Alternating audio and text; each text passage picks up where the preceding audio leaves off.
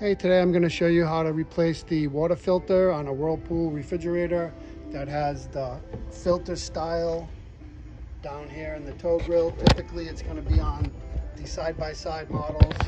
So you open both doors to access it. This is your filter down right here. This is the door. Basically all you're going to need to do is put your fingers here and pull out. This door is going to open up this way. So pull that out, and as you do that, that pulls your water filter out with it. This would be your water filter. Now when you put this filter in, get the new filter, you're going to put this in a specific way. You see the arrows pointing that way, or you want to point the arrows to the left. As you see here on the door, the arrows point to the left, so you just want to line that up. Put it in, and then when you close the door, it's going to push the filter in place and lock it in place.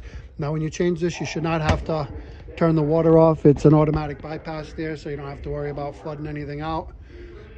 Just when you get done changing the water filter, you're going to come over here, and if the water filter light was on telling you to change it, you're going to press and hold the light. In ice type, you see it says press reset, so you're just going to press and hold those, and that'll reset. Then just get a pitcher or a large container, come here, dispense, actually from here, dispense about 1 gallon of water through the dispenser to get all the air out of the system from the new filter and to get the filter activated. And that's all there is to it.